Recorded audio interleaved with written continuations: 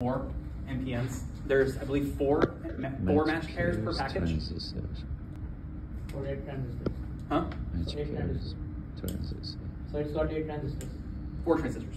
4 transistors, 2 match pairs. Sorry, 2 match Two pairs. match pairs. 4, Okay. yes, sorry, 4 transistors that are all matched. Thank you. Yeah, 4 transistors per package. There is also MPQ 2907, which is pretty much a 3906, which is the PMP, and also 4 per package. These each run about $5, and I think they have them in the EPL. They had them last year. Not many people bought them. I think I still have one. It's a 14-pin pack. Okay. 2 pins aren't used, and then you have 3 pins for 4 resistors. Those are down there. Everything will work without it. And if you're buying matched pairs, save them for next term. They're more important next term when you build Gilbert cells and mixers and things like that. And where the match pair does matter more. It won't, if you've got it, use it, great. One thing is actually really nice to use is sockets.